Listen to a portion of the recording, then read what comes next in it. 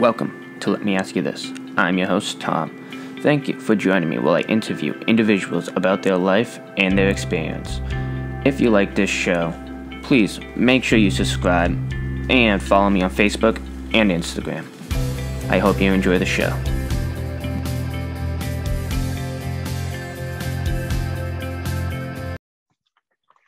Hey guys, welcome to episode 25 of Let Me Ask You This. Today, I have Benji. Me and Benji, we met basic training back in 2017. Yeah, that was a crazy flight. Flight 215. 215. Yeah. Foot hogs. Yeah. Dude, Yeah. I remember people would tell horror stories about us, and then we just showed them it was true. It was Dude, the gas chamber was my favorite part about basic. Not even kidding. What was my favorite part? Oh man, that shit was at first I'd say a couple months after basic, it was a blur, and I really started thinking back to it, dude. We had a lot of fun, a lot of stupid shit, but so much trouble. Yeah. Oh, when we were up past curfew, and that one fucking MTI came in, and I was like, I'm like, oh my fucking God. I'm gonna have to answer for this in the morning. I was so mad. It's funny, but I was so mad at the time. Oh, yeah, man. It's great to look back on now and just how much trouble we got in, and we thought how much consequence it would be. Some people actually got in trouble and they got out, but yeah, that was a crazy time. Where'd you go for tech school? I went to Shepherd. I was there for one thing. I think it was I forgot what I was there for at first. I think it was avionics. Okay. I was there for avionics for the F-35s, dude. And I don't know, I didn't grasp the concept of electricity at first. So I got washed out of that. And then I ended up becoming a maintenance scheduler right now. That's what I am right now. And that's what I've been doing so far for the past 4 years. So it's not bad. No, that's a good deal, dude. It gives me a lot of time to focus on other things that I actually want to do. So that's a good deal. Blessing in disguise. That's what people call it. I would say that. So I was also at Shepherd, and I went there for HVAC. I was on the C side of it. So I was on the completely opposite side of the base. Opposite side, yeah. Yeah, and that base was huge. Oh yeah. Hell yeah. But I was there for 99 days, and then I got injured. So I got stuck there longer. Yeah. Yep. And then I went to Scott. Over in Illinois. Yeah. Yeah. It was 20 minutes east of St. Louis and 4 hours south of Chicago. Oh, no kidding. So you're right between two big cities. Yeah, that was fun. Yeah, I ended up here in Texas. I didn't go too far from Shepherd. No, you didn't. I think about it. I'm just it is what it is. There's better things coming, so I don't really think about it too much. I see that you're flying though. You're living out your dream of becoming a pilot. Yeah, man. I'm trying. It's definitely a grind.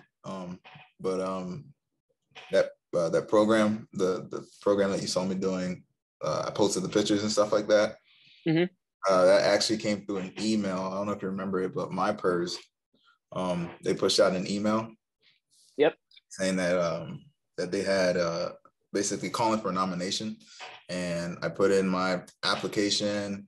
I got an endorsement from my commander at the time, and I got picked up for it.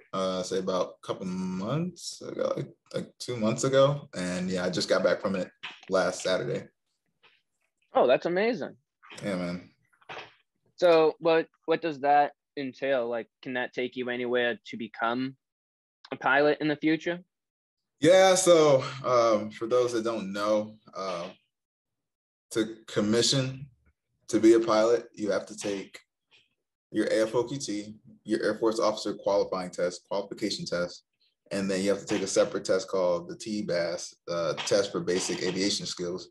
And once you take those two tests, it creates a score, basically generating on a scale what kind of not what kind of pilot, but what percentile kind of. It's like a percentile test. Okay. So yeah, you get your score and you start your application you submit your package for OTS, and then you put that in and you get to go. So that program basically gave me flight hours, which helps your pick some score, which is basically a score to kind of determine how your washout rate in pilot training or something like that, how successful you'll be in pilot training. So it gives you like a pick some score. So that's scary. program, Holy shit. Yeah.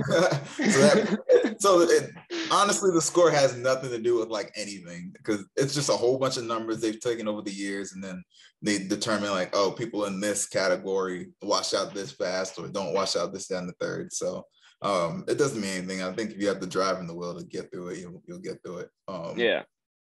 But yeah, that program, all it did was kind of expose me a little bit more to flight and help me gain more hours. So the more flight hours you have, the higher your pick some score goes.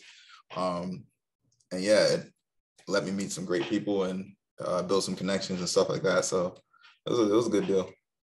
It's amazing. See, I think that was one of my most like favorite thing about the military, is having all these opportunities to meet all these amazing people. Yeah.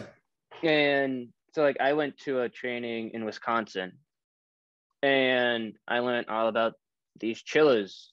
I don't work on them anymore, but like I had a great time learning how they were, like, that's what I find fun. I went to a factory to see how this chiller was made. It was the coolest thing ever because it's what I like doing. Yeah. And so I wouldn't have had that opportunity if it wasn't for the military. So that's what you're doing now, right? Yeah, I'm still doing HVAC. Oh yeah, man, that's awesome. Yeah, I love it. It's something new almost every day. It's a puzzle. I'm not sitting behind a desk all day, and yeah, I hate that. Yeah, I can sit behind a desk for like 2 or 3 hours, but then after that, I get fidgety, and then I'm not focusing anymore.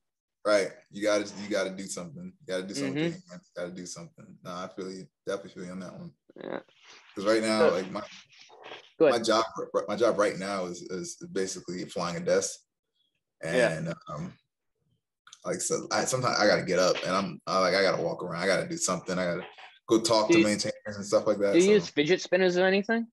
I don't, because I did at one point and it became so addicting. I would lose track of what I'm doing, just messing with them. So now I just kind of like get up, walk around, and talk to people, and come back, and then get up, walk around, talk to people.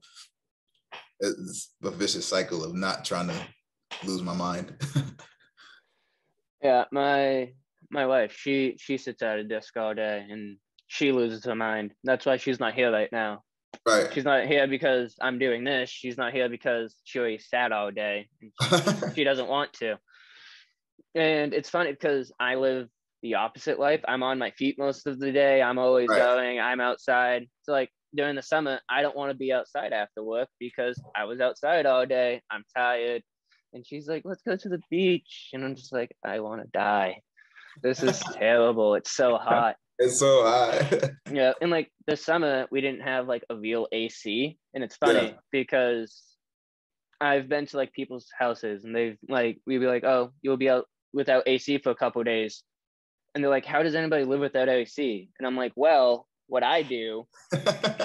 and like, I give them like sound advice because they still have like a fan and stuff. And I'm like, turn your fan on your unit. It'll feel like there's a breeze. It will feel cooler. And so it's just like little tips like that people don't know about. And it's funny to see how people's world like change in a heartbeat because they don't have AC. Right. Heat, I understand. If somebody was like, how am I going to live without heat? I'm going to be like, I don't know, man. Yeah, man. AC is just it's just convenient. That's all it is. It's not like a necessity if you really think about it. I mean, yes, you can die from if you're here in Texas in the middle of freaking July, yes, you can die from heat. But is it too crazy? It has to be like like 150 degrees and you're sitting in that for like hours. Yeah. I feel like that's the only way you're gonna die, but it's a convenience. But yeah, even now it's still kind of hot, and it's what is it like about to be October? It's still like Oh 90. man, I don't think it broke 70 today. Really? Yeah. Yeah, So it comfortable. got as cold as 42 last night. I She. left my windows open on accident, and I woke up and it was like 55 in my house and I was freezing. I was so mad. You have Yeah. hardwood floor? Huh? You have hardwood floor? Yeah, hardwood floor. No, That's no the wood. worst. You Yeah. step on the cold ground. Yeah. Yeah, no carpet. And then it's even worse because my kitchen is tile. Yeah. So Oh, that's even colder than hardwood. I wear Crocs though. I have inside Crocs and outside Crocs. smart man. Smart man. My for the longest time, I would hate on Crocs because I thought they were the ugliest thing ever.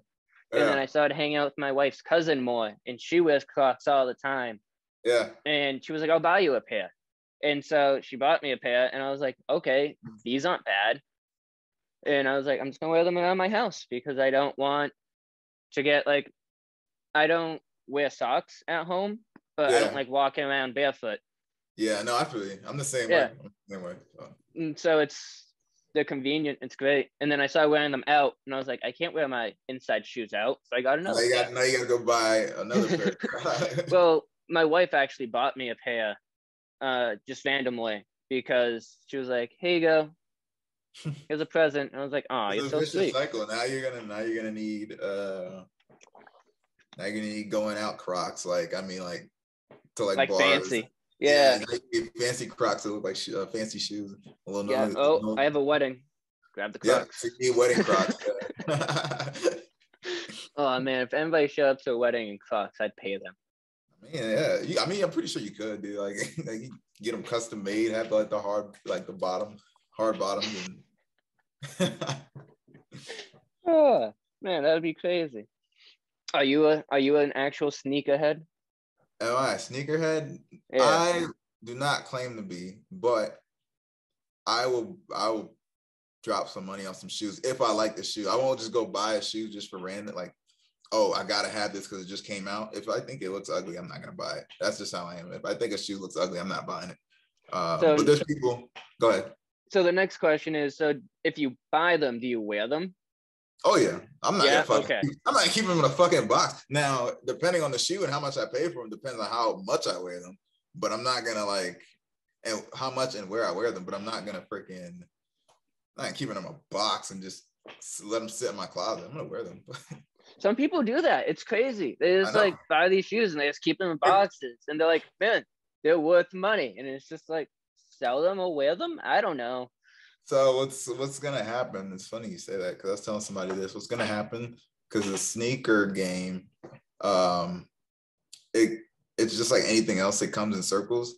Back Yeah. in the day, it wasn't that popular. Now it's popular. Eventually, it won't be popular again. So when people with all these shoes just piled up, and the value of them drops from whatever they are now to a couple bucks, like $50, $100, you're gonna be really upset. It'll take a while, but it's gonna come full circle again, just like anything else. So Yeah, kind of. Well, there's like it's almost like comics, but there's some people in comics that will forever stay that much. Like number one, Spider-Man signed by Stan Lee, mint condition. That's I wouldn't take always it.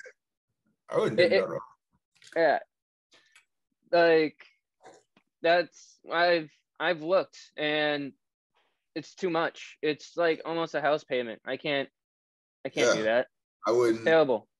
I wouldn't take it out the frame. I wouldn't even look at it. Nope. I'll just put it somewhere. But it's like the holographic Charizard card Oh that yeah. that people have now that they had ever since they were a kid, and now they're older and the thing's worth like 60 grand. Mm-hmm. Yeah. Now they have a bunch of documentaries on Hulu, I think it is. Yeah. About like the toys. I think the Toys That Made Us is on Netflix. Um, Okay. that one's interesting. It goes back to like all of our childhood toys, Right. and I think it starts in the 80s or early 90s. Yeah. Late 80s, early 90s, somewhere that time frame. But I just finished the one called, oh man, it was about Nickelodeon. It was on Hulu. That one was amazing. I learned so much about Nickelodeon that I did not know. Like when Nickelodeon first came out, it was run by a female. The CEO was a female. I didn't know that. That's amazing. Yeah, especially in that time. Yep. And the first like hit TV show, they actually bought it from a different country. Like it wasn't even an American TV show.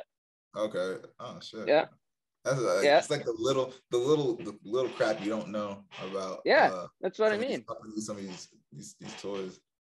Like which one? I can't remember the name. I'm drawing a blank. Damn it, I'm drawing a blank. Yeah, I'm drawing a blank right now. I can't think. Yeah, I can't think right now. But yeah, like I was saying, man, it's crazy. Like the little stuff that made these companies what they are today. Like Nickelodeon. Like I love Nickelodeon. Would I have known that it was ran by a female? What was it, 20, 25 years ago? No. Yeah, 25 years. Holy shit. 20. Yeah. I'm old. Yeah, right. We're getting up there. Oh man. But like also like with Disney. Disney's a terrible story because Walt Disney was a terrible person. He was a terrible person. Made good cartoons. Oh, he made amazing cartoons. And it's amazing how he made them because I don't know how people don't know this today. But like how they drew cartoons back then, they would reuse the animations. So really? You didn't know that? I that one I did not know. I did not know Oh shit. All right. So I thought that was like known because it was cheap. It was so like the Jungle Book. If you match it up, I think it's Winnie with the like Pooh? Yeah, and they're dancing. Yeah, it's the same dance. Okay, I've seen that. I didn't know it was like universal. Like they would use it that much. I just thought it was just a coincidence. Not a coincidence, but like they were lazy. That clip. No, I thought they were lazy. No, that they did it with almost all of their movies. It's ingenious because it's so cost. Like you save so much money not having to redraw all of this. Right. And a lot of people didn't know that apparently. So I'm spreading the word that that Disney was cheap. Cheapskates. Oh yeah, and he hated women. That was, dude. Some of these documentaries that come out about him are crazy. Yeah, there's not much you can say about him though, because in my opinion, Disney runs like half the world. Oh yeah. So, and a lot of these platforms, like media platforms, are Disney owned. So I really can't say much about someone who like owns that much of the world because they did it. You know what I mean? Now, then I'll just be like a hater. But he was a terrible person, but a smart, terrible person. I mean, he didn't make it own half the world. He just kind of started this whole thing. Disney was a terrible person. The company that it is today isn't all that great either, but what they do is crazy. It's ingenious, man. It's actually modern day monopoly. Yeah, all major corporations like that. Yeah. Google, Apple. I don't think Apple actually. Apple doesn't have a monopoly on anything, but Google. Google, Amazon. Doesn't. Yeah, I don't know what Google doesn't own. Yeah, and then Amazon, Jeff Bezos running the freaking world. That's crazy to me. Yeah, don't get me started on conspiracy theories. I can go. So when I first started this podcast, I made it conspiracy theories because I've always wanted to do a podcast. It was during COVID. I had nothing else to do. Right. And what could I talk about by myself? Conspiracy theories. Right. And so I've always been big into conspiracy theories. I just don't talk about them because people think if you talk about conspiracy theories, you're crazy. Right. And it's like, I don't talk about conspiracy theories because I believe in them. I talk about conspiracy theories because they're crazy. I believe in like some of them. Some of them I hear, I'm just like, well, it could be true because it's, but I don't know. So like the whole like Epstein didn't kill himself. I believe that conspiracy theory, but cold-heartedly. But that whole thing is just like that's a shit show. Like that one, if you sit down, you look at some of these like documentaries, you're just like, it's possible. It's like really possible. Like all this stuff. Yep. And then my favorite one is how Obama and Hillary, they suck the blood of babies. And I would talk about, and like I would talk about this stuff because look at your reaction. It's crazy.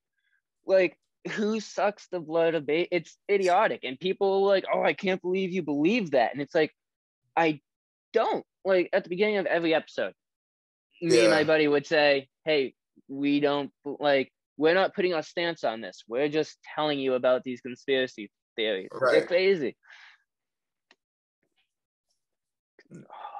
Yeah, a lot of them are far left, but a lot of them are funny. And then sometimes you got to sit there and it's like, after you finish saying like, oh, this can't be true, this, that, and the third, you sit there and go, well, what if it is? And yeah, what if it is? That's what makes conspiracy theories like pretty fun. That's what I like about them. Have you seen the documentary on Netflix about Flat Earth? No, and here's the crappy part about Flat Earth and it being a sphere. You got to take what people tell you because you've never been to space. You don't know what the hell the Earth looks like. Yeah, so exactly. You gotta listen to what people are telling you. So it's like I think it's a ball. Well, so I think it's a globe. I think it's a globe. But while I was watching this documentary, they didn't explain anything deep enough for you to actually think about it. Mm-hmm. And so it made sense. Everything they said, it was like, oh, that makes sense. Because they're not like fully. So they were like, oh, if we put 8 posts up throughout like a certain 3 posts up throughout a certain distance, and we shine a laser, if it hits it through each point, that means the Earth is flat. And you're like, that makes sense. Yeah. That's logical. But you're like, wait a minute. Elevation exists. Hills exist. But like you think about this and you're like, oh, this is logical. Yeah. Because you're not fully thinking it through. Mm-hmm. And it's just like that's how they get people. Yeah. And people that don't like to think it through, they get them like that. So I'm sitting here watching this documentary, and at first, that's my thought. I'm like, oh, this is logical. Okay, I want to see how this plays out. And then like I'm sitting there and I'm thinking, I'm like, wait a second, you're giving me too much time to think. Like this wouldn't work. And then at the end, oh man, I'm not gonna spoil it. It was hilarious. The ending was every movie should end like this. Like it was like the best thing I could say was the good guy lost. That it was hilarious. It was great. Yeah. Man. Yeah. Okay. Now I see what you're talking about. The good guy never loses. Yeah. I love movies where good guys don't win. It's different. And it's not even like, well, it'll piss you off because you were so invested in the good guy and he like died or loses, but it still makes for a good movie. Not your like typical Rocky. Look at Rocky.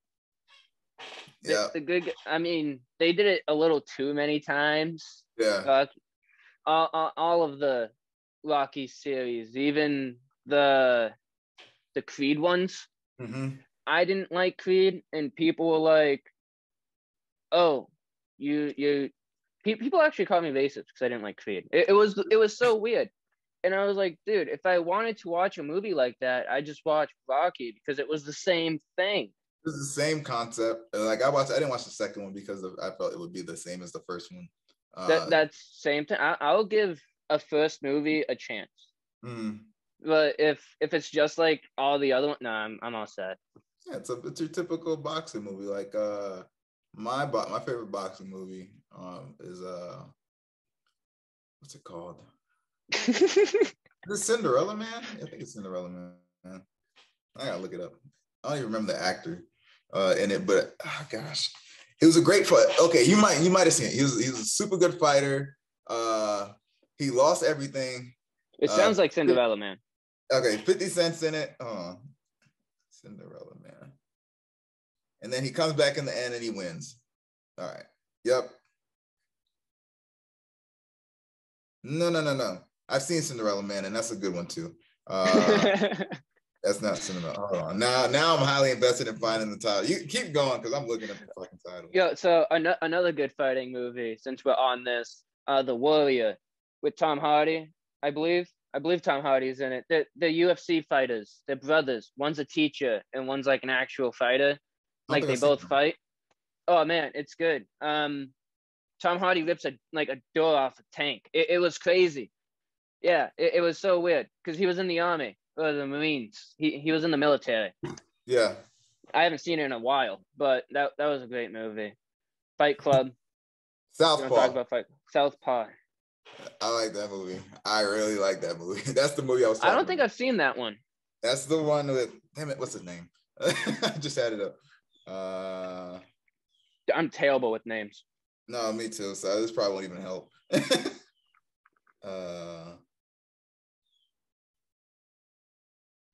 Aren't they supposed to show me the cast? Oh, Jake Gyllenhaal is in it, and okay. 50 Cent's in it as well, the rapper, and they I didn't think there was any other 50 Cent. Yeah, most people don't know. That's why I gotta elaborate. Wait, what do you mean most people don't know?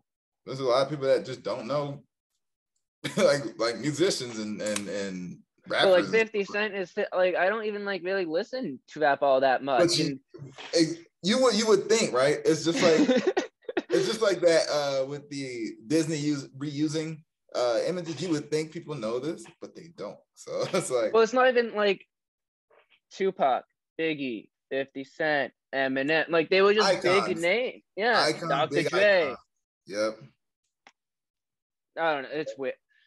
Culture is so weird, especially American culture. Yeah, man. People don't get out much.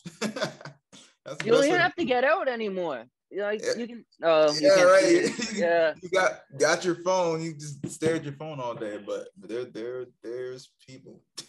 There's people out there. Yeah. So talking about like getting out and stuff. And this is why I've changed my podcast from conspiracy theories to talking to people, because one, I want to get better at talking to people, right? And two, I've learned that life isn't just about my experience. Right. My experience is tied into everybody else's experience, and I can learn from your experience. True. And so like for example, I've learned that the Air Force has programs to help airmen go through pilot school and get more fly time or air time. Heck yeah, and I didn't know that before. That's amazing. Yeah, so it's fairly new. It's almost like a year and a half old, the program. So it's fairly new. So I was in class number 4. That's how new it is. There you go. Yeah. So man, so you're a guinea pig still. I'm a test. Yeah. I'm a test subject. Yeah. But great. Like I said, man, that course is super good. I got a question for you. What drove your decision to get out? So it was medical. I couldn't deploy again. High anxiety. I was having stomach issues.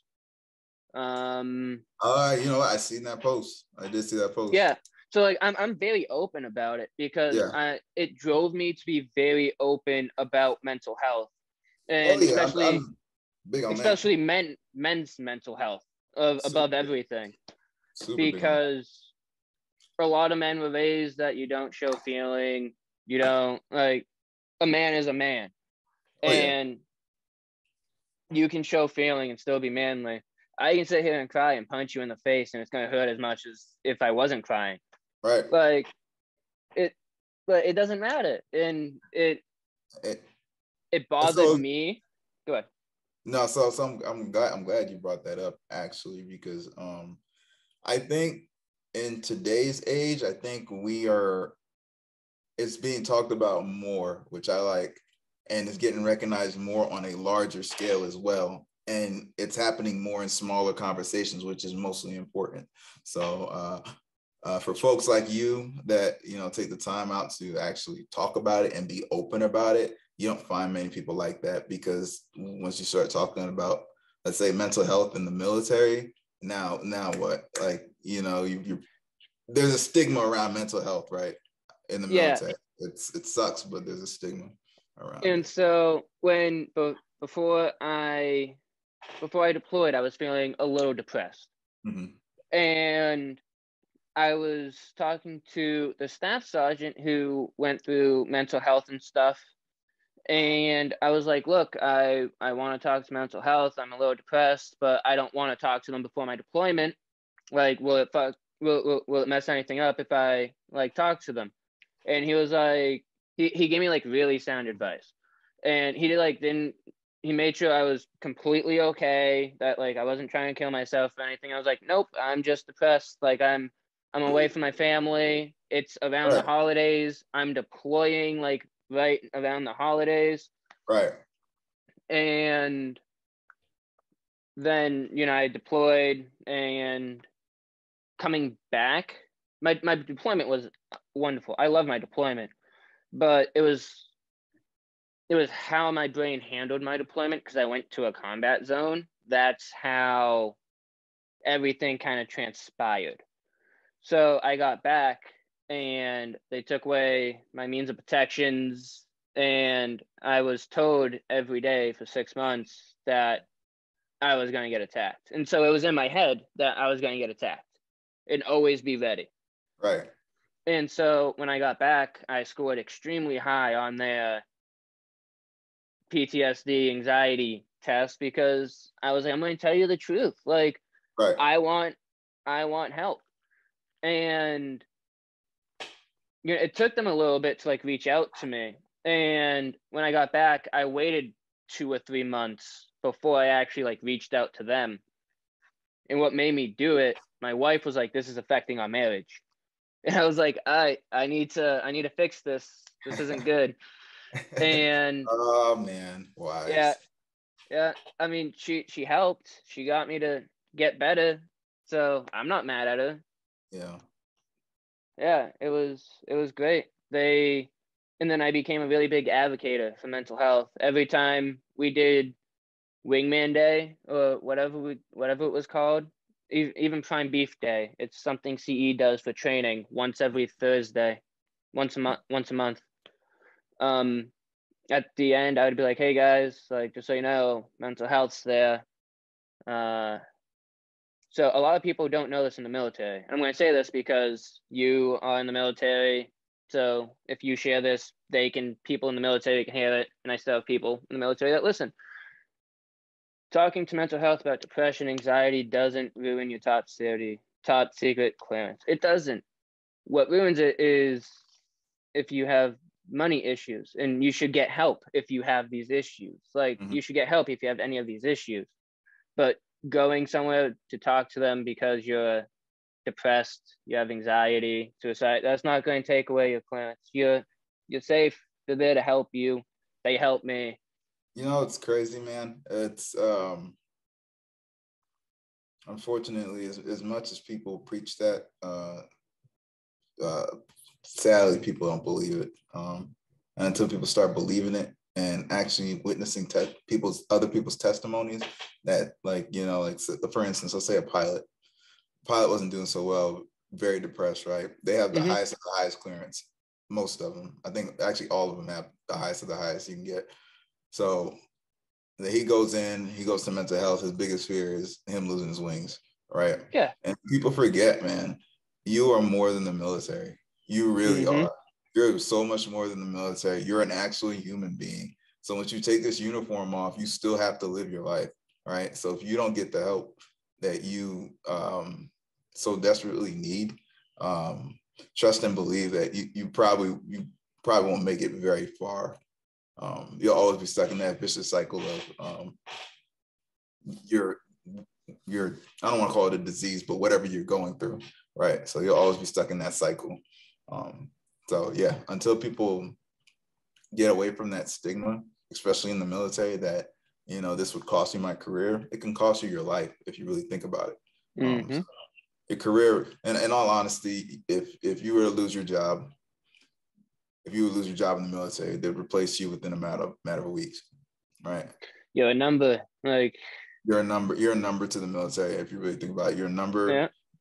You're an employee, and you're very replaceable. No matter how secure you think your job is, you're extremely replaceable, and they will replace you, right? But you still have to go home to, say you have a family, a wife, kids. You still got to go home and live your life, right? So those are the things you can't replace. Your job is easily replaceable. If I feel like tomorrow I wake up and I'm done with the military, whenever my next reenlistment comes around, if I'm still feeling that way, I'm done with the military, because the military is just a job. Yeah. I still have to live my life. You know what I mean? So that's people don't understand that, because like for me, I'm actually going through my own thing right now. And it's affecting my marriage, right? So, and my marriage is like extremely new. It's like fairly new. I'd say like 10 months new. Granted, I've been with her for 4 years before then. Yeah. But the shitty part about it, I actually dislike telling it, but because I say it so much, she had deployed last year for about 6 months, and she got home around November timeframe ish. And at the time we were still dating. She got orders to Osan, Korea, right after that. And I mean, I didn't handle that news I didn't handle it well, right? Because I'm upset. I want to be with my girlfriend at the time. Then she lost those orders for some reasons that were out of her control. So we were good. We were good. So we're going to Thanksgiving. This is like a week or two after we get back. We go to Thanksgiving to her parents' house. I said, I've already had in my head for the last year that I was going to marry her. I just didn't know when, right? Yeah. So we get to her parents' house. I asked for permission to marry her from both her parents. And then I get a phone call like a day after Thanksgiving saying, hey, you got to early deploy, like a month and a half early. I'm like, fuck. All right. So I get that phone call, and, it's November like 26th. It's like, hey, you got to early deploy. This, that, and the third, but you got to quarantine because we're in middle of COVID. You got to quarantine up until it's time to leave, or like a day before it's time to leave. I'm like, oh, fuck, whatever. So we get married. Me and her get married December 7th, Pearl Harbor Day. It wasn't the best day to get married, but we got married. We got married, and then I leave 2 days later. I'm gone. She gets her orders back to Osan. So she leaves for Osan in April of this year. She left in like April or March or something like that. Yeah. And I get back in May. So I didn't even see her. So we were married for 2 days, and then basically separated for 10 months. She comes home on Friday, but for mid-tour. It's crazy. It's crazy, man. But like I said, we didn't even get a chance to be married. And I didn't realize this, but being in a relationship and being married are two separate things. Oh, yes. 100%. No matter how long you've been with that person, it is two separate things. It is complete opposites. No one prepares you for that shit. No one gives you a fucking book. So you know what was terrible for me? So before me and my wife got married, I lived with my sister before I joined the military. Mm-hmm. Excuse me. And she didn't live with us, but like she was there a lot. It was almost like she lived there, but we never lived together until we got married after tech school. So I went through basic and tech school. I was gone for 7 months, 8 months without seeing her, got married, and then went back to tech school because I was stuck there. And then she came out like 5 months later, and then we lived together. Like for the first time, like in a totally different state by us. It was a total. It's so freaking sideways, man. And then, so I'm like, and then you deploy, like you get used to living with somebody, and then you deploy, and you get used to living by yourself, not worrying about taking out the garbage, not worrying about doing the dishes. And then you get back, and it's just like you're not used to doing this stuff again. And then your spouse is like, what are you doing? And you're like, oh, sorry, like, Yeah, I'm not on my deployment anymore. I have to do stuff. I can't just sit in the MWR and watch TV all day, man, all afternoon. that's insane, dude. Because I deployed to Djibouti, man, and it was we had. Yo, Djibouti was crazy. So for us, for me, dude, it sucked. Like because it was during COVID. There wasn't anything you can do. Yeah. And we were in the middle of a presidential support mission, moving stuff all over Africa and moving stuff out of Africa and moving crap to. It was crazy. It's in the news. That's why I could talk about it, but it was crazy. It was ridiculous. But on top of that, like back to being married, man, it like that Djibouti deployment, I didn't worry about anything. Like, so when she like left and all this stuff, like I was fine because I was working, right? I'm working like 13 hours a day. There's not much I can do to think about except work, and just worry about myself. Okay, she's good. I'm happy that she's happy. I'm happy she's doing whatever she's doing. All I'm focused on is work and just getting the hell out of here. All right. So, Yeah. And then I get back and a couple, like a month and a half, that's when it really got bad. Like arguments started getting bad because she's gone. At this point, she's in Korea. And I'm here by myself and I'm, I already knew I wasn't coming back to see her. I already knew she wouldn't be here when I land back at Dias. But I don't know why I still felt like she was waiting for you. Yeah, I don't know, man. It was probably the worst feeling I've ever had in my life, seeing like everyone else hugging and kissing and crying and this, that, and the third, and I'm just walking to my car. Yep. It's different if you're single and you're just walking to your car, right? But if you have someone, but they're just not there, not because they don't want to be there, but they just can't be there, it's still it's a feeling, dude. Oh, yeah, I'm happy. I'm happy my wife picked me up after my deployment. It felt great, right? Yeah. Because they were gonna have because of the way I left the way I left Africa, I got medevaced from Kenya to Djibouti. We thought I had a hernia. Like 2 or 3 days before, I was stupid and I moved it like a whole condenser by myself. And then the next day I noticed a lump and I was like, uh-oh. And so like I went to the doctor and I was like, hey, Mage, I think I have a hernia. And like it hurt to walk. Yeah. And then they were like, okay, we'll give it a day or two. Day or two comes by and it gets bigger. And it hurts. Yeah. And I'm like, all right, like this hurts. And then as this is going on, somebody broke a TV in the MWR. And so the commander walks up to me and he's like, hey, so how'd you get that hernia? And I was like, why? Like I saw instantly what happened. Like, I'm not stupid. And I was like, that's a medical question. Like, why are you asking me this? Yeah. But I said it like in a CUM into a commando way. Yeah. And he was like, oh, because I think that you broke the TV. And I was like, excuse me? I've been looking. Like, this happened on a Friday. When did the TV break? He was like, Sunday. I was like, sweet. Go tell the doc that you think I did that so he can tell you I saw him on Saturday about a lump. Yeah. And he was like, oh, and I was like, yeah, like he was like threatening an article and stuff. It was terrible. And then they medevaced me to Djibouti. Yeah. That was a terrible flight. The plane was not even like bigger than my living room. It fit like 5 people on it. Yeah. And they like strapped me into like a bed. And I was like, yo, I'm not dying. Like, I just have a hernia. I'm okay. And like they transferred me so fast because it was getting so big and they didn't have means to fix me out there. I was at a bare base. Like it was fun. But and then I got to Djibouti and they took like CAT scans and stuff and they were like, yo, that's a lymph node. And I'm like, what's that?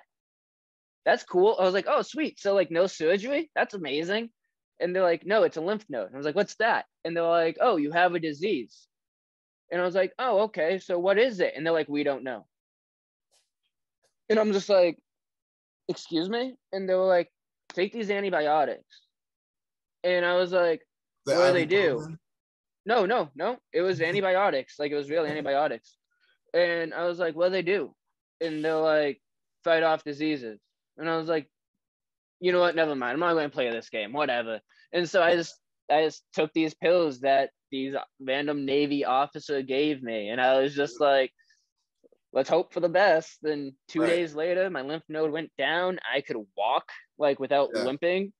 And I walked up to the hospital. I was like, hey, let me get like a bucket of those because it worked. Yeah. And then they were like, oh, your chalk's on your way home. Like they're flying in like next week. So we're not going to fly you back out there. And so I hung out in Djibouti for like 2 months. Damn. Yep. Yeah. Djibouti, it looked fun. Like after we left, that's when they kind of loosened up a lot of the restrictions. That sucks. Yeah, but it's all good. Do you ever get surgery on it on your lymph node, or try to get that taken care of, or it just went down? It went down. It was perfectly fine. Every now and again, like it'll pop up, but then it was just like go down, and it's just like, all right, that's cool. Yeah. It's weird. If it's not an issue, I think you're good. So, yeah. But yeah, my first interview was in Djibouti. Really?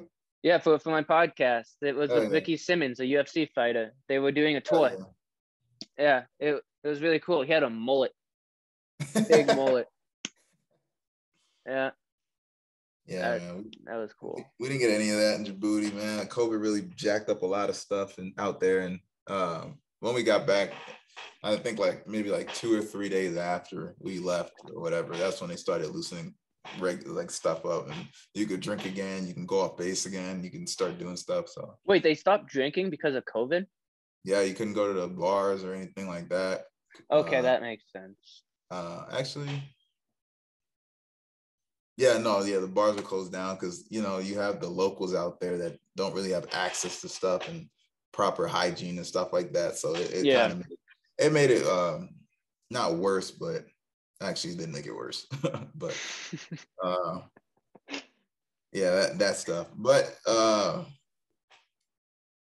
Djibouti wasn't bad, man. Like I said, it just sucked not coming home to my wife, and then kind of dealing with what we're dealing with now. I think we'll be okay. Actually, I'm sure we'll be okay, but it sucks that we have to deal with the arguing at this phase in our marriage without even being married, really.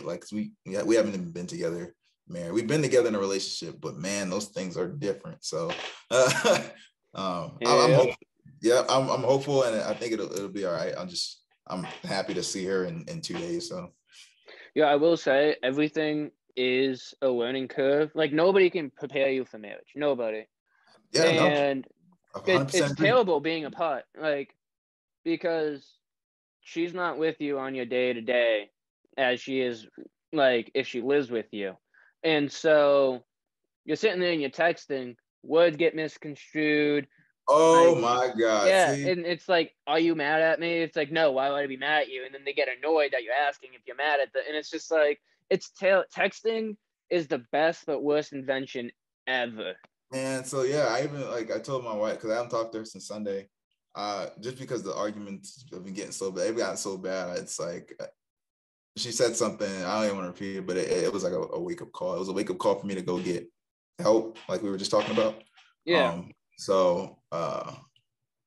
Man, texting, I told her, I was like, when we make it through this, it's down to third,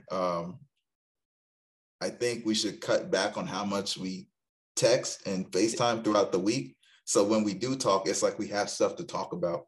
Yep. That's what I got that advice from actually her mom. Yep. I have a close relationship with my in-laws, and so they gave me that advice. And I think that's sound advice. Yeah, it's actually really it sucks because you want to talk to the person you love, but then it's smart because you want to just be happy for what they're doing, and you want to have conversations when you guys talk instead of just freaking hey, what are you doing? Oh, and then really very, very lackadaisical conversation, making you feel like they don't want to talk to you kind of deal, even though they do, but they just don't have much to say. You know what I mean? So like, do you write stuff down? So like something happens and like, do you write it down? You're like, I want to talk about this. So like a reminder. I have pretty decent memory. That's good. So since it's like, I was like, hey, why don't we, for now, let's not talk until Thursday. That's what I said. But like moving forward, I kind of want to do like maybe like talk every Sunday to figure out what she did over the weekend. And then we'll talk again on like Tuesday to figure out how work is going. Then we'll talk on Thursday to kind of see like how the week has been progressing, and then let her have that Friday, Saturday, Sunday to go hang out, do whatever she wants with her friends. So when that Sunday comes around again, we can talk about whatever she did over the weekend. So we can just be excited for each other kind of deal. You know what I mean? So hopefully that helps. I think, like you just said, it was super sound advice, and I didn't think about it that way. I thought, it'll be hard to not talk to her. And it is, don't get me wrong. I want to text her like, hey, I love you. And I'm pretty sure I could, but I want to uphold my side of it and show her that I can do it. So that's why it's like. So that's like very sound. So pretty much what we're doing. I decided because, how do I put this? So my wife would always feel like she would need to hang out with me. And because like we're married, like we love each other, we want to do stuff. I get it. I feel like I need to do stuff with her too. But we all need our own time, and sometimes we forget that, like as people. Yeah. And so another piece of advice like I would give somebody who is just now starting a marriage is pretty much what you're doing. Set a lot of times for each other to have your own time. Because sometimes people would much rather sit on the couch with their spouse and watch a movie than go to the gym.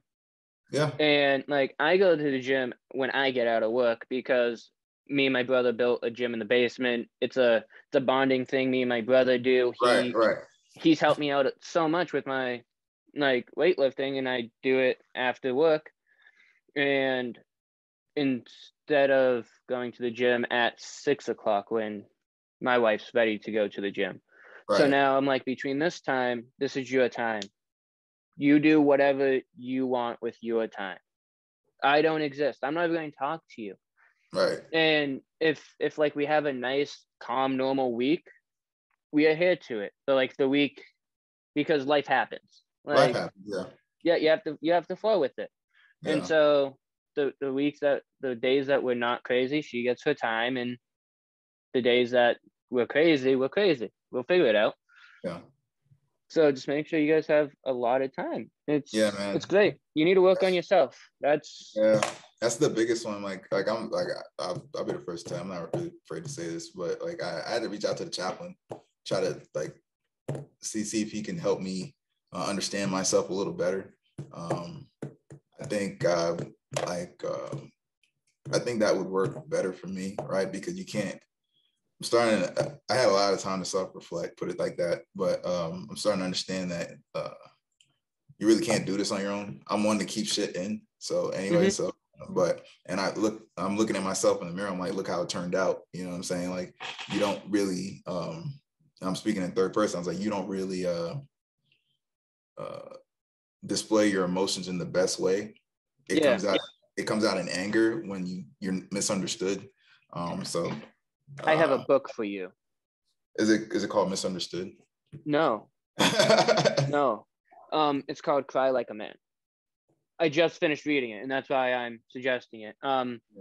It's by Mr. Wilson. He blew up on social media not too long ago because of he was helping this little kid break a board in, I think it was karate. I forget what martial art it was. It was in some type of yeah.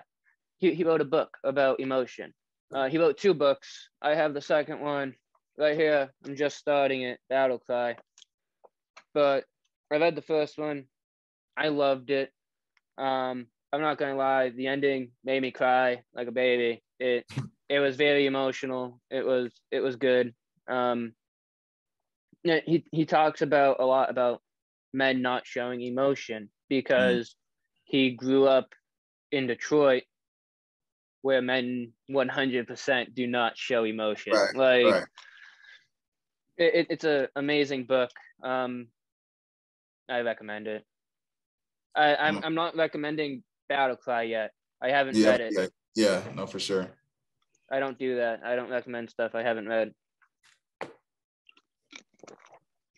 But yeah, man, it's kind of been my roller coaster of a year. It's been a year. I can't wait to for her tour to end so we can kind of figure each other out a little bit more.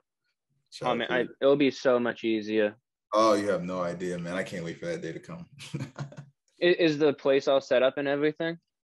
But here in my apartment, yeah, everything's good to go. But like when she gets done with her tour, we're going to Lakenheath, England. So ooh, that'll be fun, and we get to tour. We get to tour Europe. We get to do what she wants to do, which is travel. But that's all dependent on if I don't make it to OTS. okay. So yeah. So it's weird, right? You want your dreams to come true. I'm like, yes, I'm putting my package in. I'm 100% in. I'm gonna be a pilot. This is what I want to do. I love my wife to death. I want to travel with her. Like that's me right now. Like if I don't make it, which I'm highly sure I will, because I just like being confident about that one. If I don't make it, if I don't make it, I won't be mad. You know why? Because I get to go tour the entirety of Europe with my wife, and that's what I really want to do because I know that's going to make her happy, right? Mm-hmm. And if I do make it, I know I'm not going to have the opportunity, but I'll have it later because I'm a freaking pilot. I'm pretty sure I'll fly her in an aircraft wherever she wants to go, regardless. You know what I mean? So it's a catch-22, man. But it's just mill to mill sucks. Sucks ass. But I couldn't imagine. Yeah, it's what we signed up for, so it's all good. I'm not mad. Yeah. So there was this. I'm not going to name names because I don't do that. But there was this one staff sergeant that I worked with, and he was married mill to mill. And this was when I first joined, right? And so like I felt really bad for the guy because like he had a kid, he had like watcher, and like he still had to pull standby. So like if we got a call, we'd have to go fix something. Mm-hmm. I wasn't like supposed to be working on my own, but like I knew what I was doing. And so like he would call me and be like, hey, we got a call at this building, yada, yada, yada. And I'm like, I got it. Don't worry about it. Take care of your kid. Yeah. And then he's like, oh, okay, sweet. Thanks. Come to find out, like a week later, he's playing basketball with the boys from the shop. And it's just like, man, I had like so much faith in you because like this was like my first experience with like a really shitty like supervisor. Well, he wasn't my supervisor, but with a shitty higher up. And I was just like, man, I can't believe you did that. Like, yeah, man, that's a invasion of trust right there, dude. I didn't trust him, and then he became my zone lead, and like he would tell me to do stuff. And then they'd be like, oh, yeah, we're wicked busy. And then he's upstairs in his office watching recorded TV shows. And I'm just like, man, like at least have a package up. Like you have your tablet up watching recorded TV. The computer's not even on. Right. It was terrible. And nobody did anything about it. Yeah, that's the like I don't want to say that's the military because like it really shouldn't be like that, but unfortunately there's people that kind of slide on by. Well, I mean, there's people like that everywhere.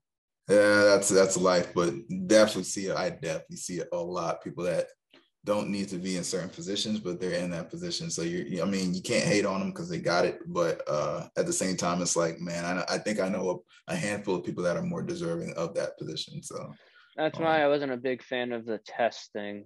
I'm not a big fan of testing. I don't like testing either, man. When I made it, oh gosh, I fucking cried. I was like, this is I'm a terrible test taker, dude. So when I made it, I fucking cried. I tested once. It was after I made BTZ, and so I was able to test like my first cycle. Like I was the cutoff date for BTZ in order to test. Mm-hmm. And so they submitted my package and everything, like for my bullets, and I got my EPR back. I forgot what it was called. It was an EPR. It's been a minute. That's EPR, yeah. Yeah, EPR. And I just got 3s straight down the middle. And I'm just like, I made BTZ. Mm-hmm. That's not average. Yeah. Like, at least give me a 4. Like, so Yep. I was really salty about that, right? And then I tested, and I missed it by 6 points. Yep. I seen And that. I was just like, if they rated me fair, I would have made staff. You would have made staff. Yeah. And so like I talked to people about it, and they're like, you were a senior airman for 3 months, and I was like, I made BTZ, but like I got over it. Like I don't care anymore. Yeah. It's in the past, but that made me like hate the testing. That made me hate pretty much the whole EPR rating. The EPR system is trash, dude. It's god awful. Oh yeah. And that was one of the other reasons why I was okay with getting out because I wasn't deployable. Mm. And I got sent on my deployment because people weren't deployable. Mm. I don't want to do that. I didn't want to do that. I was in the military so I could deploy. Right. If I cannot deploy, why am I going to be in the military? Yeah, because what ends up happening is since person X is non-deployable, You get to push to the next person. Yeah, person Z who might have all this stuff going on in their life has to deploy because person X can't fill that spot. So it's crappy, but at the same time, it's what we signed up for. So or something, you know what I'm saying? So, but like I didn't want to be that person. I get what you're saying. Deployments come around, and I'm just like, yeah, I don't have to worry about this. And it's just right. No, that's like you join the military to deploy. You should be able to deploy. In reality, you did because everyone has that mindset like, oh, I joined for school, oh, I joined for this, some personal reason. But at the end of the day, you kind of join to deploy and go fight overseas. I was going to say, there's no way the military or the government drops so much money to train us first through basic, all these different schoolings, all these different trainings for you to go to school. There's no way.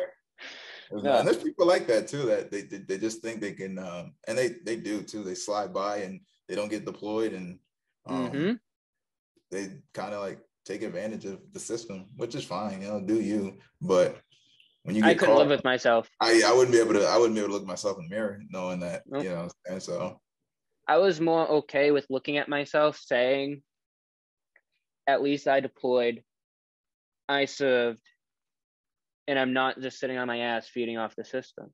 Right. Like it was disgusting seeing people do that. And as a lower ranking, it made me be like, wow, military really isn't all that like amazing. Like the people in it isn't all that amazing because they put, like we said, these people in charge that shouldn't be in charge. But when I was leaving, it was starting to get better because you don't test for Master Sergeant and up anymore, correct? You don't, and they're looking to push that down to the staff and techs. They're looking to do it based off merit now, merit. So you go up against a board for Master Sergeant and up, and they rate your package and they rate you of what you've done through your career, or you know what I'm saying. So and then they give you that stripe or whatnot. So it's becoming more merit based than anything. So I mean, it's better than tests. It's way better than tests. But for now, NCOs like staff and techs, you still got to test. So only a matter of time. A matter of time. Yeah, I've been listening to kind of a lot between like the retired side and the enlisted side and even just the normal civilian side, because they all like there's stuff that happens in the civilian world that affects the military, and because I'm trying to get better at talking to people, I listen to a lot of Joe Rogan because Joe Rogan talks to a lot of different people. And you can learn a lot of just talking to people if you're just listening to people talk. Oh, But yeah. I was listening to this one guy, and he's the owner of, it's called MAPS. I forget what it actually stands for, but they test psychedelics for PTSD. And the Navy SEALs, like the actual branch, like of the Navy SEALs, donates a bunch of money to them because a bunch of retired Navy SEALs go through them and to help with PTSD and stuff. And MAPS is trying to get permission to start testing people with PTSD in the military with psychedelics, because they found that the way that certain psychedelics helps bring certain things to the surface of your brain, it helps you deal with it more. And I can't get into the science of it. I'm not a scientist. Right. But it's, if the military accepts this, and like they also do a lot of tests with like marijuana too, even though it's not a psychedelic.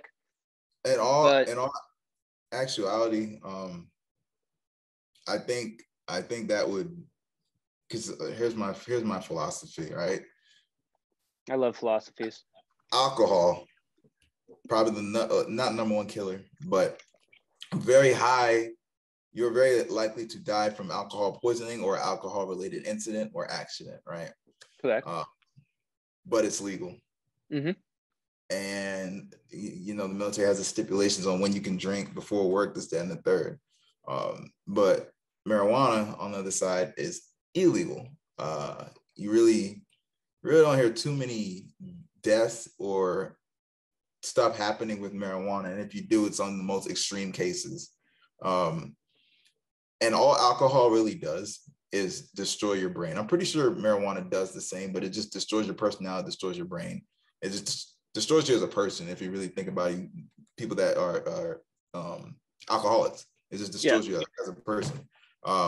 So I don't get why we keep feeding into alcohol, especially in the military, but not, you know, looking into the antidepressants of marijuana. Like it can definitely bring a person down to a level of where they're actually calm. Like instead of being riled up like they are in alcohol, they're calm. They're calm, relaxed. They can probably process their thoughts a little better instead of lashing out in anger and frustration when drinking. I don't know anyone who drinks and is calm. I don't. No, I don't. Dude, my philosophy on drug use is crazy. Like, I tell people this and they're like, what? I am 100% against the war on all drugs. There are successful people who do heroin. There are successful people who do cocaine. There's successful people who do meth. And it's because they use these substances just like other people use alcohol, like an adult. And they get purer versions of it, and that's the problem. Because these drugs are illegal, there's a black market. Yeah, there is. Yep. And the people on the black market, they don't care. They'll take heroin and cut it with fentanyl pretty much all the way because it's cheaper, and fentanyl will kill you. Like coming from Manchester, New Hampshire, like I saw it.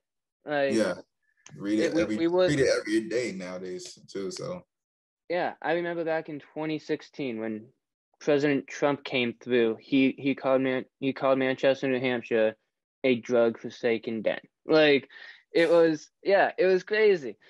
And so that's kind of why I'm against the laws of drugs, because yes, you have doctors that do like the opioid crisis that happened because of doctors. They were just over prescribing people. But it really comes down to the individual. How you use it. It's like anything else. How you use it. How do you use it? Like if you want to be like unhealthy, you're gonna overuse fast food. If you want to, if you become an alcoholic, it's probably because you overuse alcohol. If you become cracked out of your mind, it's because you probably overused an opioid. You know what I mean? So, and like when I get injured, I try not like, and I go to the doctors, I try not to accept high painkillers because I I know I like them. Mm-hmm. And it's and like I would use them if I need to. Like when I got my wisdom teeth out, oh man. But as soon as I knew I was done, I gave them back. And they were like, you can finish them. Like they told me to finish them. And I was like, no, I don't want them. Right. And they were like, oh, okay. And I was like, why are you just trying to make me take these? Like, I'm done with them. And it's because I'm an adult. I can use these substances in an adult way and not be stupid. Right. Well, and what's it called? Self-control. A lot of people don't have self-control. So I'm not a big believer in the government telling me what to do. It's weird because I joined the military, I know. But as a civilian, I don't enjoy the government telling me what to do. I like being given the information and being able to make my own choice. Right. Like I don't do heroin because I said that wrong. I don't do heroin, but I don't do it because it's not legal. I do it because I don't want to get addicted to heroin.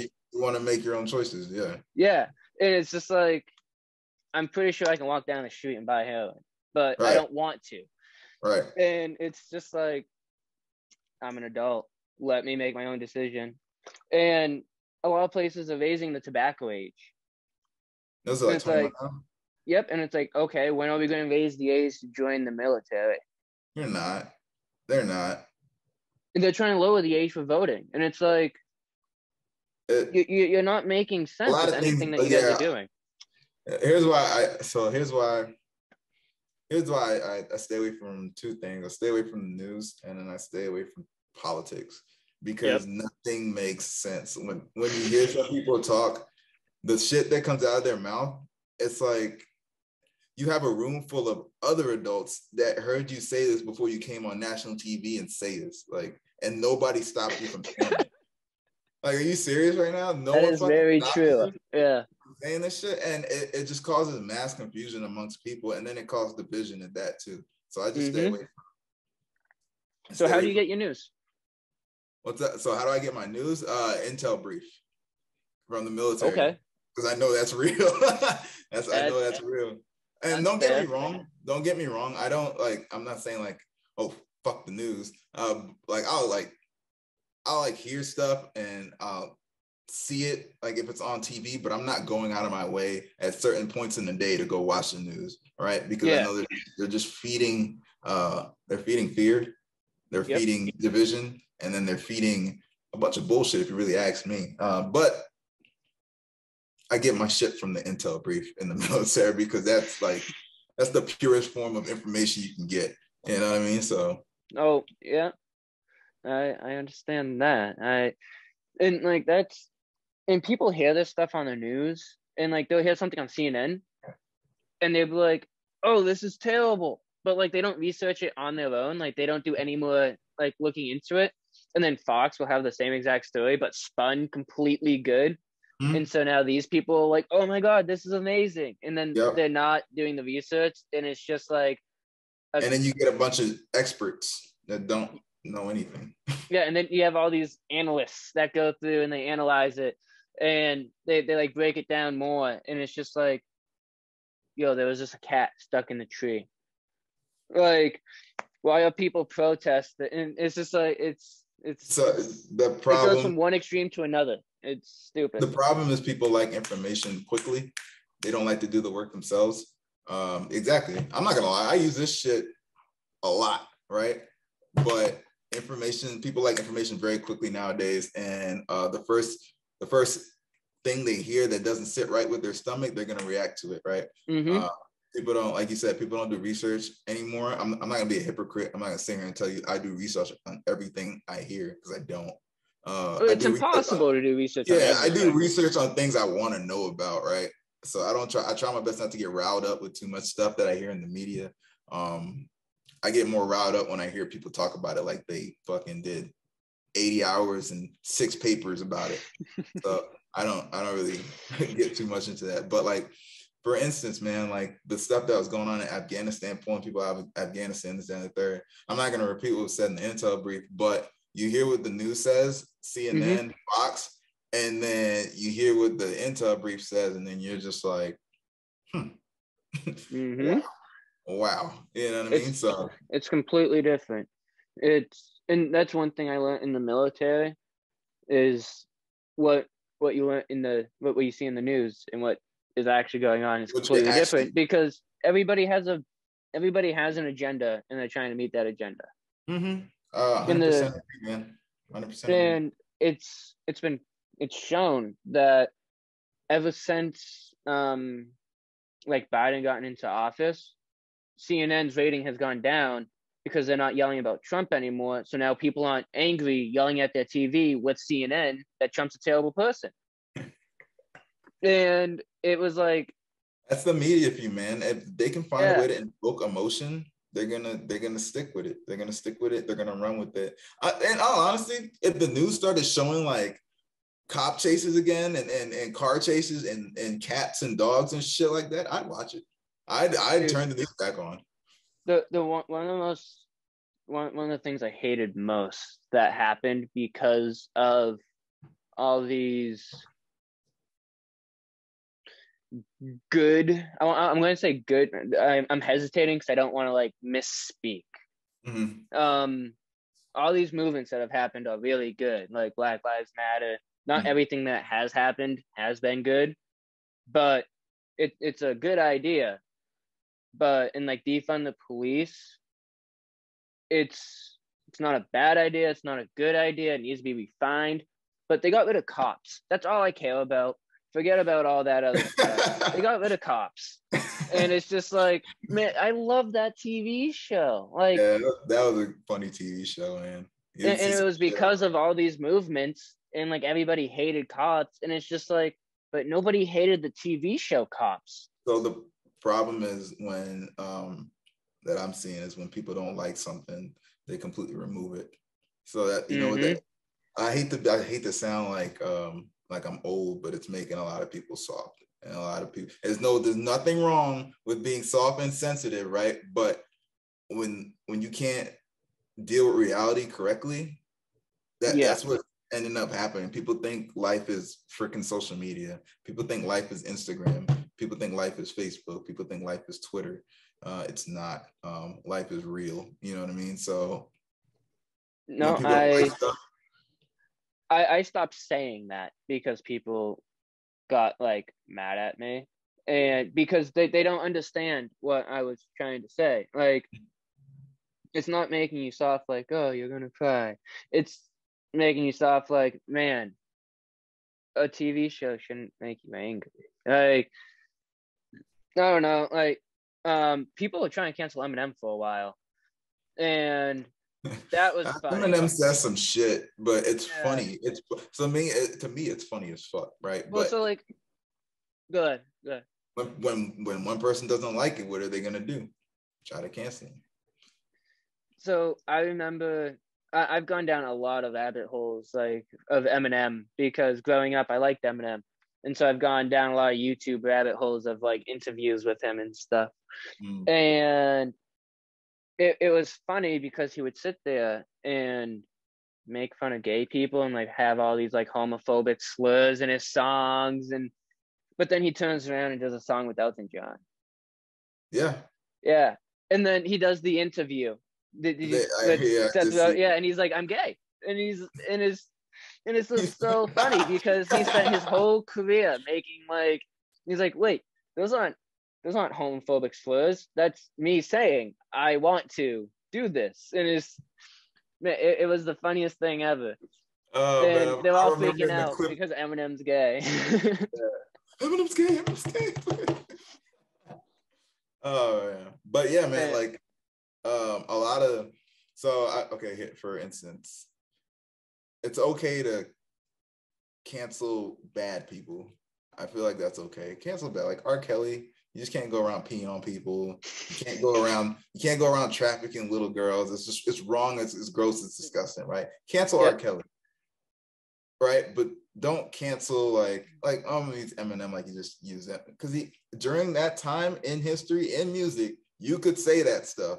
You can get away with it. You can rap about it. You can talk about it. This, that, and the third. You can say that stuff in that time period when he was rapping. Now, 2020, 2021, someone didn't like something Eminem said in 2005, and they're trying to cancel him. Does that make any sense? Like, but one even better, Kevin Hart. Kevin Hart almost got canceled because he made a gay joke on Twitter. And in what year? What year was that gay joke? Like, I think it was 2009. 2009. Yeah, exactly. Yeah, 29, 2009. But and it was funny because I'm sitting here thinking to myself, one, he's a comedian. He's a comedian. Like, he's gonna crack jokes. When I hear comedians talk, I don't take anything they say seriously. Unless like every time I see like a comedian tweet, I don't expect it to be serious. I don't take anything a comedian says seriously. Like unless if they're being 100% like when Joe Rogan's sitting down talking to somebody and like they're not laughing, they're having a real conversation, yeah, I pay attention and I'm not like, oh. But then like when I can tell a difference between a joke and not a joke. Right. And people lost that somehow. I don't they lost that ability very quickly. Like it happened within a matter of like 5 years. Yeah, I don't know how. Like all these people we grew up on South Park, we grew up on all these like terrible shows. Dude, South Park's hilarious. The pandemic special. Oh my god, amazing. Like Integrity Farms. My favorite was it was after that episode they apologized to China, and I don't care about making fun of China. I'm probably banned from China. So, but yeah, they made fun of China dictator for looking like Winnie the Pooh. And then the apology letter, it was even better. It was like, oh yeah, we like money and capitalism just as much as you. So here's our apology letter so you can keep selling our stuff in your country. Yep. And it's just like, man, these are the same guys that really did show up to the MTV Music Awards on acid and dresses. Yeah. Yeah. Those guys are hilarious, man. They don't pull any punches. That's honestly why I like that show. They don't pull any punches. They don't care who you are either. They'll make fun of you. And then you either laugh about it now or laugh about it later because they don't care if you're sad about it. You know what I mean? So yeah, and The Simpsons, they're pulling characters because it's not PC. Yeah, it's not political. Same thing with Family Guy. Dude, I love Family Guy, but it's not the same like it was, let's say, like 10 years ago, right? Because Family Guy went through this big thing about they're trying to pull back on the homophobic jokes and this, that, and third. Let me be first to say, I don't really care if you're gay or not. Like if you're a good person, you're a good person, right? Yeah. But sometimes the shit is funny. Yeah. Sometimes the shit is funny. Like there's no other way to put it, right? Sometimes the shit is funny. And life is funny, and people take life too fucking seriously. What was his name? Bruce, right? I'm pretty sure his name was Bruce. From Family Guy? Yeah. Yeah, him. It is Bruce, right? Yeah. Oh no, that guy. Yep. Yeah, he was hilarious. Like, he was a good character. Like, I think he's still in it. But I hope so. I haven't seen the new episodes. They don't really, not as much as they used to, basically. That's sad. But like, I believe his name is Apath from Simpsons, the guy who owned. Yeah. I believe they took him out. And so pretty much what happened was Disney hired a bunch of all these new people to be more PC. And then they started being more PC, and people who have been watching the shows forever, they started complaining, and then they started firing all these people because they're too PC. And so Disney is slowly kind of getting back to not so PC. But So I feel like, go ahead. Oh, go ahead. My bad. I was going to say, I feel like there's going to be always a certain level that corporations are going to have to maintain Of to be course. able to stay afloat. Of course. And I feel like that level is set too high. I think you need a healthy mix. You need a healthy mix of political correctness and a healthy mix of funny, right? Because you become too politically correct, the shit's not funny anymore, right? Nope. All right, and you become too funny. Don't get me wrong, there is such a thing as being offensive to other people. I'm 100%. I agree with that 100%. You can be offensive by being a little bit too funny. So you need that healthy balance, but that political, it's up here, like you said, it's way up there. So it's hard to find that balance sometimes with being funny without getting canceled.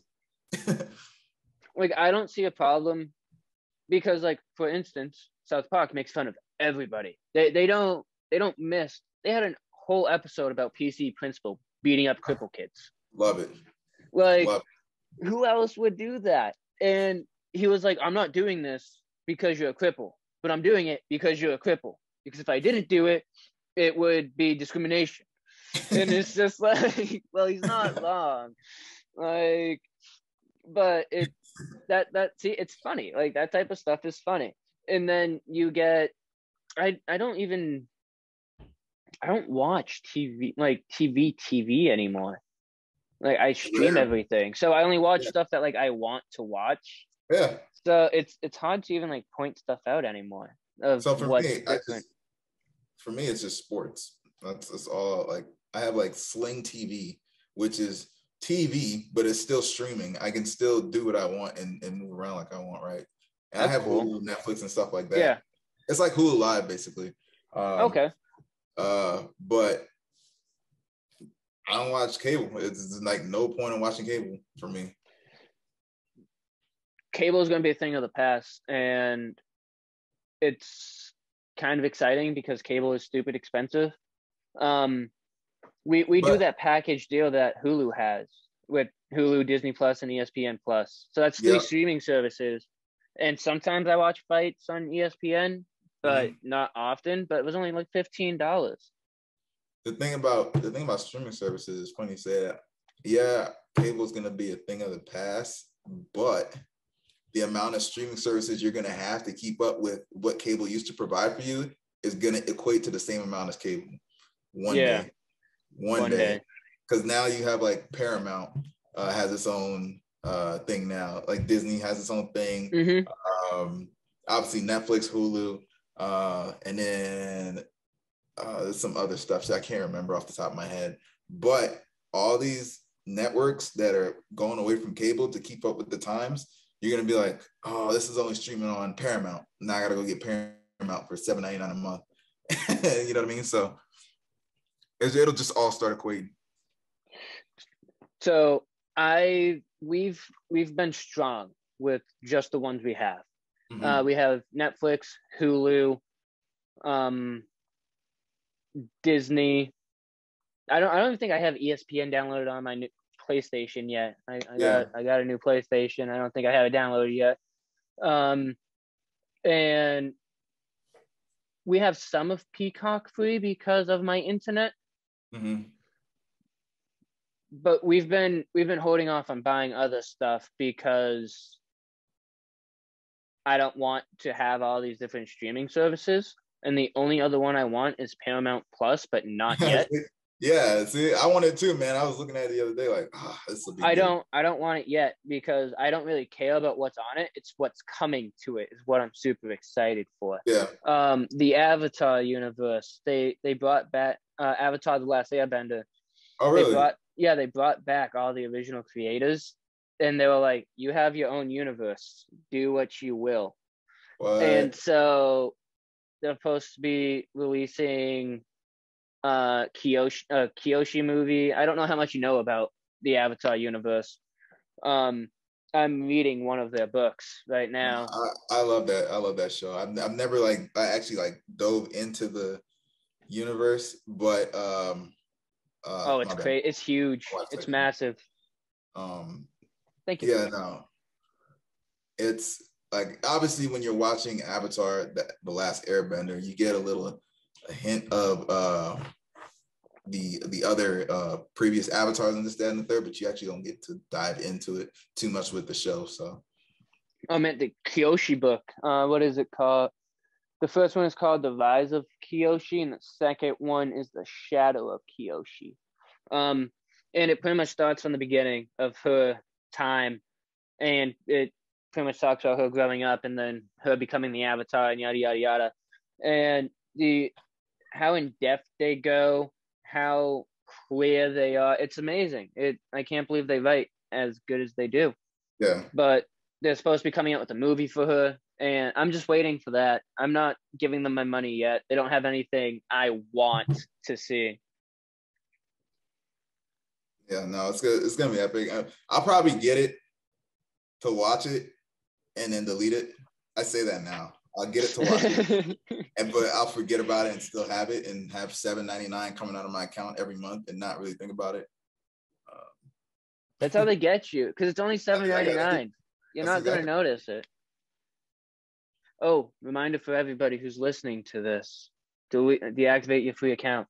Deactivate your free account, because I have one coming up in like 4 or 5 days. I actually have a reminder on my phone. I forgot. There you go. Set reminders. That's. I don't know why more people don't do that.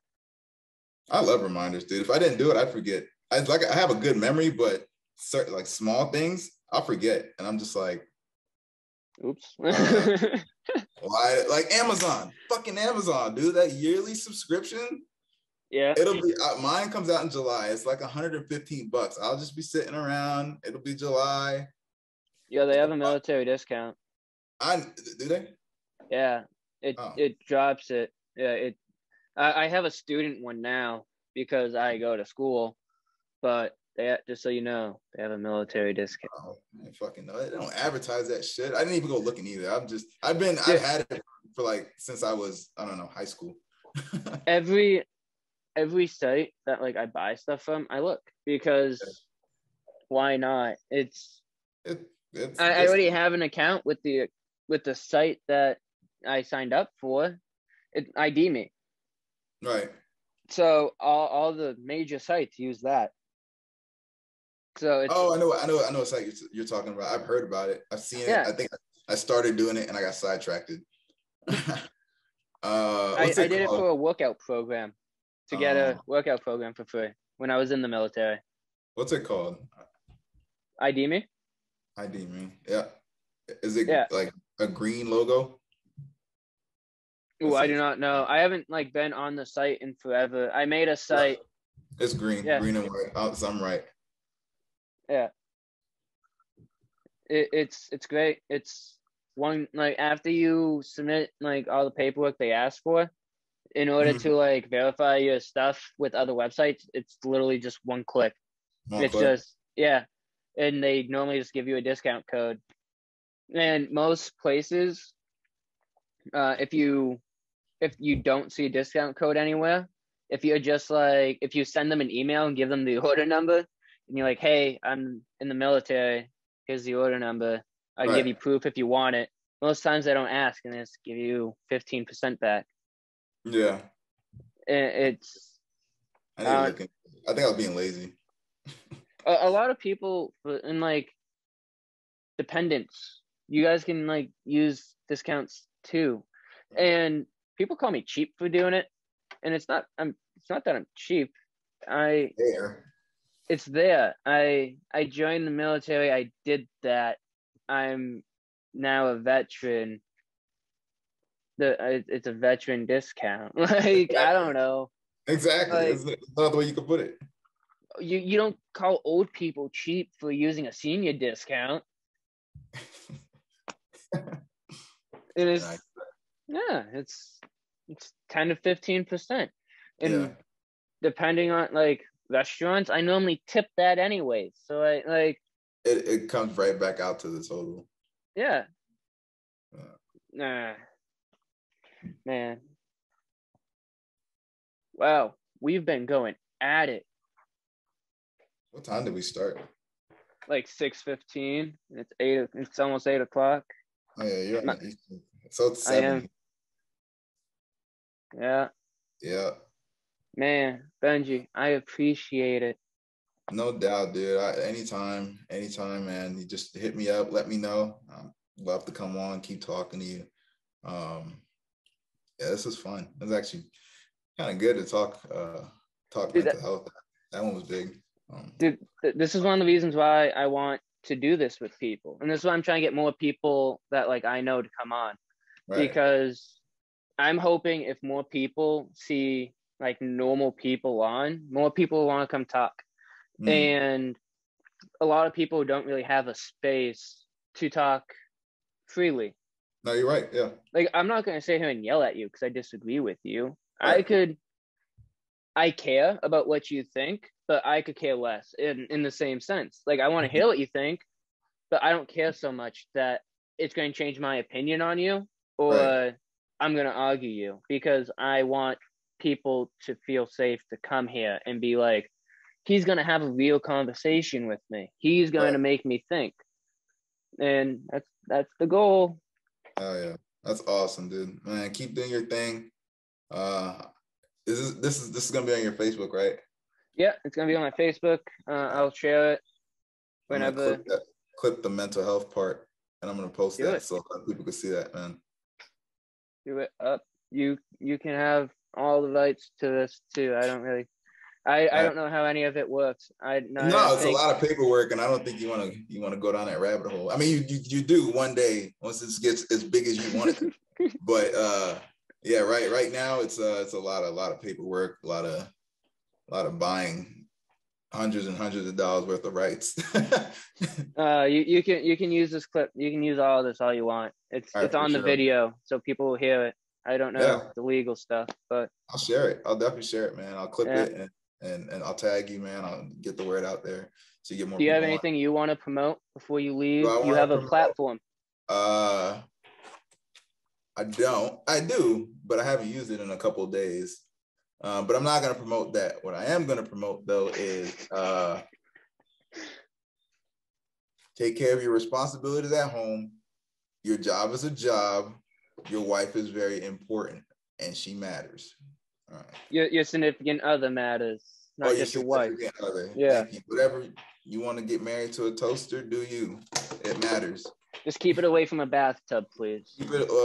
Whatever you want to do with that toaster, you do you. I'm not gonna tell you what to do because you're a grown adult. There you go. Yeah, man, that's all I'm gonna promote, man. Just take care of yourself. Take care of your family. All right, Benji. Thank you so much for being on my show, episode number 25. Oh yeah, man. Fuck yeah. Hell yeah. It's great. 25. We can legally rent a car. Holy shit. That's crazy, isn't it? Why don't you get me back on here on episode 50? So I could be 25 and 50. 75 and 100 too. Why not? Yeah. Every 25 episodes, man, get me on. All right, guys. Make sure you like this video if you enjoyed it. Send me a message if you want to be on. We can Zoom like this. If you're in my state, we're close. I'll even drive to you. We can sit outside and talk. I don't care. Benji, again, thank you. It's been a pleasure. Dude. Anytime.